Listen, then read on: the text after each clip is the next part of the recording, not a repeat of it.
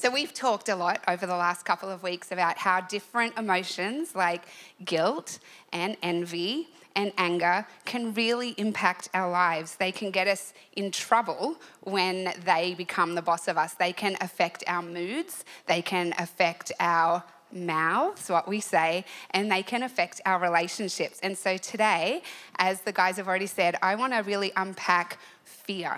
It's something that Jesus talked a lot about.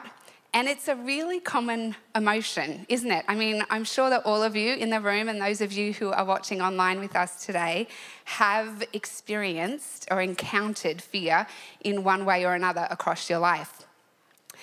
I remember this one time where I experienced fear to the point where I didn't know whether my heart was going to stop beating or beat so fast that it was just going to explode. It's quite a few years ago now, but I enrolled in a scuba diving class. I thought it would be a good idea to get my open water license. One of the reasons was that I'm a nature lover, and I thought, beautiful, I'm going to go visit the coral, see this incredible ecosystem underwater. But the main reason that I decided to go and get my open water license was that I was terrified of sharks. I know it doesn't make a lot of sense, but I was like, this is it. I am going to crush this fear. So I don't know why I was afraid of sharks. We grew up a lot at the beach. You know, we were there a lot. I never saw Jaws, so that wasn't the problem. But you do read a lot of stories and newspaper articles, and I think your imagination just takes a hold of it, right? And you sort of anticipate what might happen when you get into the water. So the course is going well. I've done all the basic lessons because you start off in a pool and you actually learn a little bit of sign language. For those of you that have done scuba diving, you know, maybe you know this one. I'm okay. I'm okay. This one. I'm out of water, I'm out of air. It's not doing so good. But they also teach you some really cool sign language for the animals that you're going to encounter under the water. And so I learned this one, this is whale, and then this makes sense. This is dolphin, like mini whale, right? Kind of makes sense. Anyone got any idea what this would be? Jellyfish. Yep. Absolutely. So I am ready. They say, yep, you are good. You're good to go out for your first open water dive. And so off we head to the broad water, the spit, and our visibility is pretty poor out there. But it's all good because I'm excited and I know my sign language and it's going to be good. So I've been in the water for a little while and suddenly the instructor looks at me and he does this. Now, for those of you that don't know underwater scuba diving sign language, that means turn around, there's a shark. Well, I turned around and there was a shark and it was swimming right for us. And cue the theme music for Jaws, because even though I've never seen it, you know the music, right? And so it is pumping through my ears and I'm like, I think I was sweating. You can't tell when you're underwater, but my heart was like pumping. I was basically unable to move at that point. Like fear, I've never felt so gripped by fear. And then the shark comes a little closer and it's tiny. And it swims on by us completely, you know, disinterested in this little group of scuba divers. And I went on to relax and enjoy that dive and enjoy many subsequent dives. But fear, it can sometimes grip you to the point where you are unable to move. And it can really stop you in your tracks. And maybe you don't have a fear like I did about sharks, but I'm sure that all of you have experienced in your lives at some point that kind of fear that just stops you in your tracks. None of us want fear or anxiety or worry to be the boss of us, do we? Like, it's not what we want. But sometimes a little bit of fear can actually be a good thing. It can actually protect us from harm and keep us from making reckless and stupid decisions. And so a little bit of fear is good. But on the other hand, living with too much fear can cause us to be self-absorbed and it can cause us to be distracted and overly protective. And for some of you, fear is not the boss of you, and perhaps the friends and family in your life are thinking you could do with a little bit more fear when you approach some of those activities that you like to involve yourselves in. But for most people, there is an element of fear that can creep into our lives when we are in certain situations or, just certain parts of our lives that can really put us off balance. And for others of us, it does more than just creep in. It actually is crippling, and it can really affect your day-to-day lives. It's something that can interfere with our relationships, and it can keep us awake at night, sometimes that level of fear. The interesting thing about fear, though, is that it's actually the byproduct of something really good, and it's something that we would not want to give up, even if we had the opportunity to do so. See, fear is the byproduct of our ability to accumulate knowledge and project into the future. So Exhibit A, fear of sharks. I've accumulated knowledge. I've read some news articles. I've maybe watched a movie or not. And I've projected that into the future and imagined what it could look like for me to be attacked by a shark. But the ability to collect and to add on to that knowledge and project into the future, it's actually one of God's greatest gifts to us, because that same ability is the very thing that allows us to get excited and to look forward to something and to hope and to anticipate. And so it's a great gift, but it also brings with it the ability to fear and the potential to fear. And that's because of two little words that can really stop us in our tracks. Do you know what those words are? What if? What if? Wow, go Pauline. It's an endless question when you get stuck down the what if track. It's the voice of fear. Your imagination can take over and your what ifs pile up to the point where you decide that the risk is too high and the stakes are too great, and so you are basically, trapped in that fear, and fear overtakes the courage that you have to step out in faith. Jesus actually had a lot to say about fear. And when you read through, let's go even back a little bit. To sum up Jesus, before we even reach the Bible, let me just sum up Jesus' teachings on fear for you, because it was pretty simple. His bottom line, if you had to ask him, was pretty simple. Fear not. That's it. Don't fear. Just stop it. Fear not. Quit it. Stop being afraid. Or, to use the title of this series, don't let fear be the boss of you. Easy to say, much harder to live out.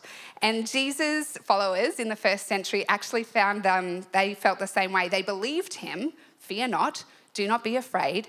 But how did that look like lived out? How do you actually do that? And so what I want to do this morning is to take a journey through some of the stories that we read about in the book of Matthew, some of Jesus' teachings that were actually recorded by the apostles. They were there. They were first-hand witnesses. They were the bystanders and saw it all firsthand. And we're going to have a look at what Jesus had to say about the topic of fear. And so for context, I thought we could start by just looking at one of the spaces where Jesus actually says, don't fear. So he's chosen his 12 apostles. He's got them all there together. He's gathered them, and he's kind of giving them the big picture of what's ahead. And he says this. He says, I am sending you out like sheep amongst wolves. And they go, okay, they don't live like we do. They lived back in the time where they actually understood that that was more than just a little bit of nice poetic language. They were like, we've seen this. We've seen what happens when sheep and wolves are in the same paddock, and it does not end well for the sheep. So Jesus is saying, you're the sheep.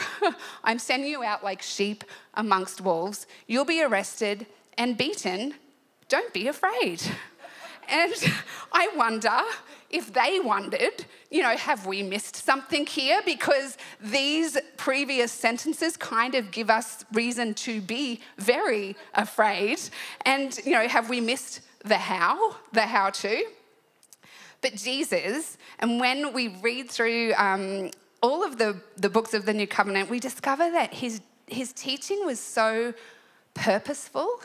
It was so purposeful, and rather than just sort of these isolated events, you can actually see that they're all connected together, and that Jesus was so intentional with how he taught and what words he used. And so I want to, and that's why it's actually so important that we do our devotions and we're opening the Word of God and we're reading through things like we do daily, because we're not just taking isolated verses out of context. It's not just, we're reading it through and we're understanding the context and how it all works together.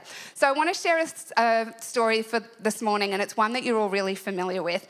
But instead of thinking about it like an isolated event, like we often do when we open the scripture, I want you to think about it as a really purposeful teaching moment, an excursion. Like Jesus is taking his disciples on a school excursion. Remember how good they were? Some of you are like, I don't know, it was a while back, but they were good. It was like when you would learn what you've learnt in the classroom and you go out to the real world and you actually apply it. Like, you know, when you got to go to Dream World with your year 11 physics class, because that's where you really learnt about energy and motion and inertia. Like that was the highlight of my year 11 physics class. Anyone with me? Putting it into the real world. And so Jesus is taking his disciples on an excursion, and he wants to teach them about fear. So we're going to pick up in Matthew, where he records the story. So it's Matthew chapter 8, and we're going to start at verse 23. Then he got into the boat and his disciples followed him. Suddenly, a furious storm came up on the lake. Now, for them to use the word furious, I'm thinking it must have been a big storm, because these guys were used to the storms. They were used to the Sea of Galilee that often had bad weather.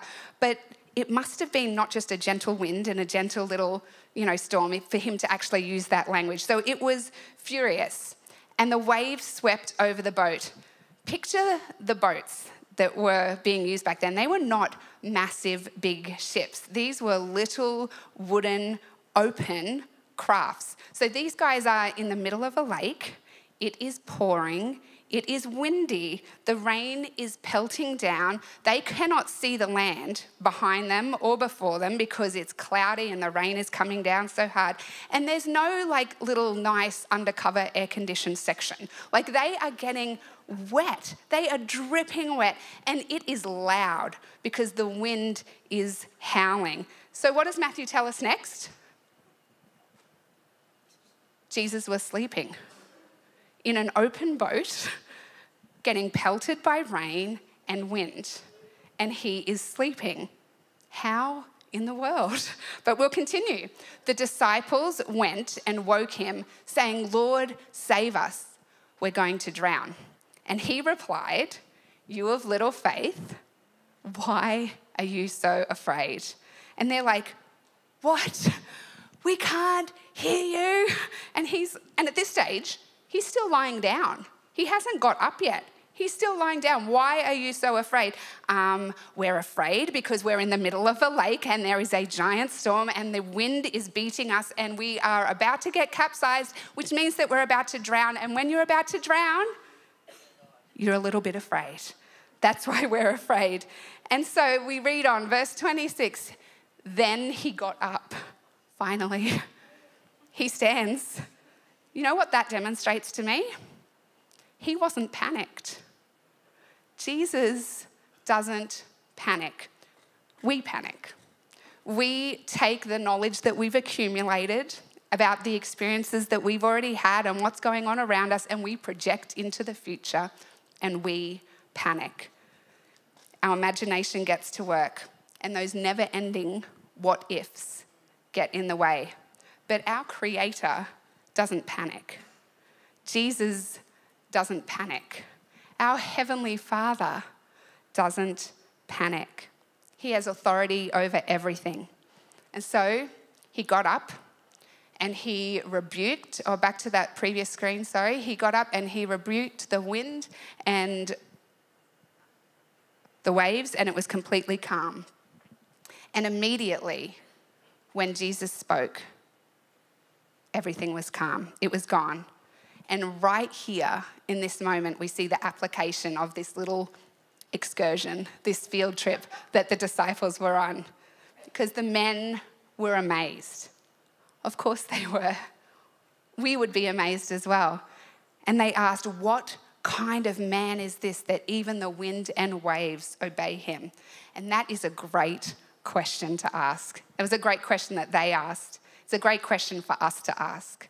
It's a great question if you're not sure about Christianity, or maybe you used to believe and now you don't know what you believe. That is a great question to ask. What kind of man is this that even the wind and the waves obey him? You know, Peter was also, we're reading Matthew's account at the moment, but Peter was there as well. And Peter actually recounted his story of what happened to Mark. And he recorded it down in the book of Mark 4, verse 41. And when he writes about it, he says that they were terrified. And when you read that verse in the literal Greek, it actually, you could interpret it to say they feared a great fear. It's like he was saying they were afraid, and then they were very afraid. They were afraid of the storm, and then they realized who they were in the boat with. The fear of the power of what had just happened, of whose presence they were in, was greater than the fear of the storm. So their confidence in Jesus overwhelmed their fear. Their confidence in Jesus and who he was and what he was capable of overwhelmed their fear. Jesus was teaching them in this very moment that you don't have to allow fear to be the boss of you. You don't have to allow fear to overwhelm you, because there's something more overwhelming. The presence of our God, the power of our God, the authority of our God. You don't have to allow fear to be the centerpiece of your life, because there is somebody more capable, there is somebody more powerful than fear. And his name is Jesus. Not a bad excursion, hey? Pretty good life lesson that they're on here.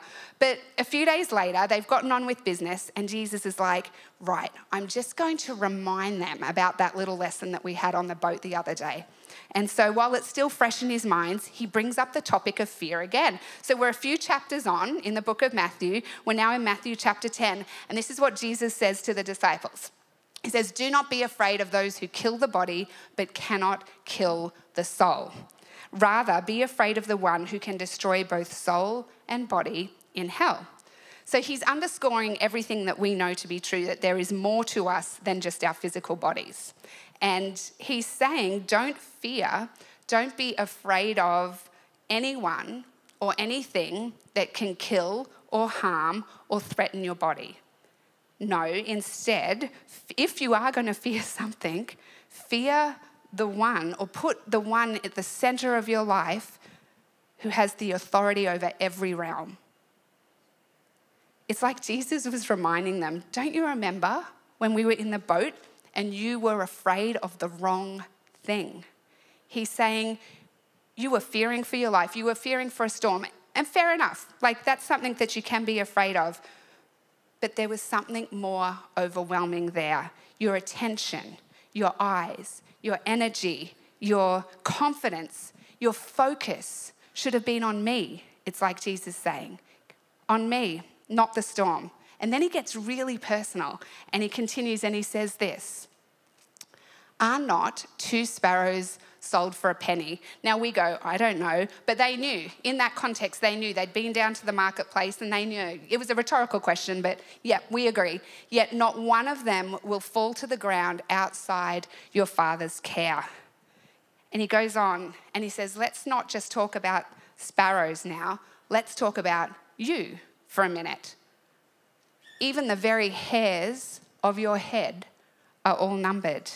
So don't be afraid, because you are worth more than many sparrows. God considers you remarkably valuable, extraordinarily valuable. And he is a personal God, and he knows your name, and he knows what you're going through, and he cares. And so even when the hard stuff is happening, and even when it feels like your prayers are not being answered, even in the midst of a storm, a furious storm, you can trust him, because he is with you and he loves you and he cares for you. And so whatever you're facing right now, whatever fear, whatever valley you're walking through, you can know with confidence that God sees you, that God loves you, that God knows you, and that he cares for you. You can trust him. And so at this point, the disciples are getting it. It's all starting to make sense. You can picture them sort of putting it all together. Yep, okay, we were in the storm, we were afraid, but our focus was on the wrong thing. We should have kept our focus on Jesus, and he is with us through all of the circumstances of life. But Jesus is like, I've got one more excursion for you. One more life lesson, one more application lesson around fear. And so we're still in the book of Matthew, but we're moving on a few more chapters. And we've just read about how Jesus has involved the disciples in feeding the 5,000, a story that many of us are familiar with. And so Jesus has prayed and broken loaves and 2 fish, and he's broken them up and he's asked the disciples to distribute it. And they've done that, and they've fed over 5,000 men, women and children on top of that, and they've got 12 basketfuls of leftovers. And so if you're a disciple in this moment, you're feeling pretty good, right? Your confidence is high. And so we're going to pick up right at the end of this story, and it says immediately after that has happened, Jesus made the disciples get into the boat. Now, they're thinking, not again, not another boat. We remember what happened last time we got on a boat with you.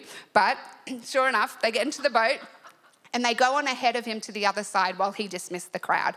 And Jesus actually goes off and spends some time praying. And then it says hours later, shortly before dawn, in fact, Jesus went out to them walking on the lake. So they have been rowing literally all night against the wind, and they are out to sea, out to the lake. And so the disciples see him walking on the lake, and they were terrified. They're terrified. It's a ghost, they said, and they cried out in what? In fear. Object lesson number 3, and they're still fearful. But Jesus immediately said to them, "Take courage, it is I, don't be afraid." He has to tell them again, don't be afraid. I love you. I care for you. I am with you. Don't be afraid. As long as I'm here, there's no need to fear. And so even when there's something to be afraid of, you don't have to let fear be the boss of you. It's another great lesson. And yet, as you continue to read all of the accounts of the disciples and Jesus, you see that the words "fear not" were easy to say and harder to live out, a lot like in our own lives. And so we're going to pick up the story again towards the end of Jesus' ministry. They're heading to Jerusalem. He's got the disciples with them. It's getting right to the pointy end. They're about to have the Passover meal together. And basically, Jesus tells them about this brand new covenant that he has, this brand new covenant, which is a new relationship between God and man. And then a brand new movement. He's already talked to them about his assembly, his congregation, and how nothing is going to stop it. And then a new command. And the disciples are like, this is it. This is the moment that we have been waiting for. Our parents have shared with us about this moment where the Messiah is going to come and he's going to reestablish the nation of Israel, and the Romans are going to get thrown out, and it's all about to happen. But later that night, Jesus was arrested. And the disciples panicked. And then they hid and they lied. And they denied, and they feared. Even with all of those lessons, even with all of those excursions, they feared. And they watched Jesus be crucified. They saw him die on the cross. And they thought, it's all over. Everything that he taught us was a lie.